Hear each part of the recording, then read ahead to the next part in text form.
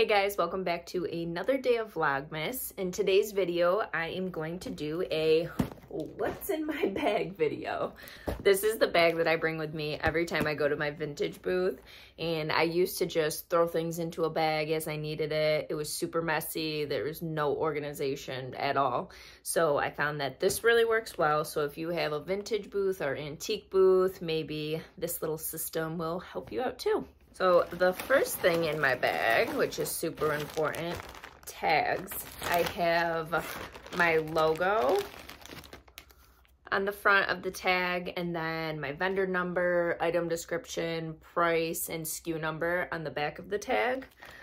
I order these from, I'm trying to think where I order them from, some type of printing company, the tags, and then I ordered these stamps. So I just stamp the tags myself. I have my logo stamp, and then I have the SKU and item description stamp on the back.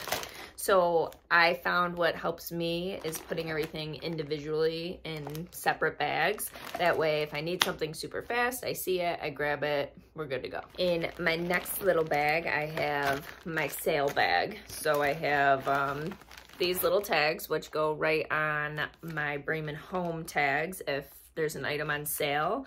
And then if I'm doing a shop sale, I have these big signs here that go throughout the shop. So if I decide to do that, I have them with me.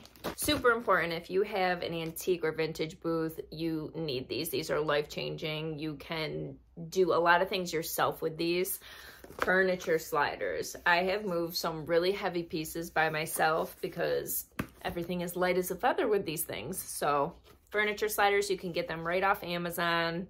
Life-changing. And I love the furniture sliders so much. I use them at home now, and I feel like I already had a rearranging problem at home, and now it's extremely bad because I can move anything I want with these things. I'm like the Hulk. I do sell clothing in my shop as well. So again, right off Amazon, you can get a tag gun, which I think it looks more professional when it's actually tagged onto there. I used to use safety pins, but I found this system to be much better. So I have scissors in there. I have extra tags in there if I need them, but yes, my tag gun bag. I'm missing two things out of this bag, but I have a wood conditioner that I usually bring with me that goes in this bag, and then a hammer, which they're just in the garage right now. But I have nails, which is super important. I'm constantly moving artwork.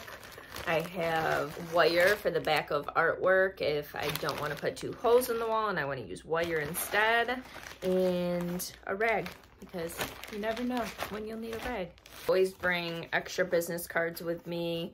I ordered and made mine right on Canva. So I have my logo on the front, and then all the information and social media pages on the back. Always nice to restock those. You'd be surprised, people do take them.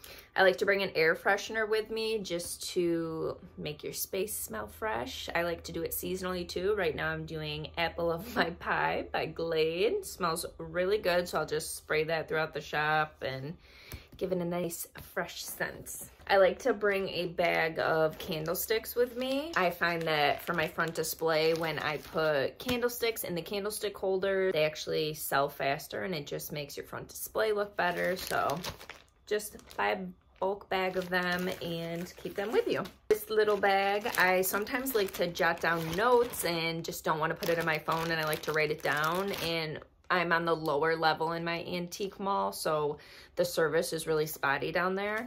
So sometimes I will write myself little to-dos or things that I want to change in my little notebook.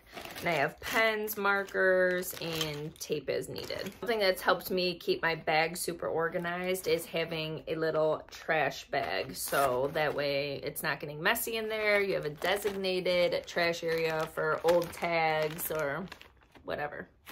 Thank you so much for watching this video. I hope it was helpful. If you missed yesterday's video, we made some Bremen Home holiday merch. I'm really excited to be offering it. I try to switch out our apparel pretty frequently, and then I have a classic collection that is always in the shop, and the apparel actually does really well. People love to support small businesses, and they love to wear fun, creative things, and it's really cool to see people wearing something that you created. If you're not subscribed to the channel yet, don't forget to subscribe. I'll have more fun videos coming your way of sourcing, of refreshing the shop.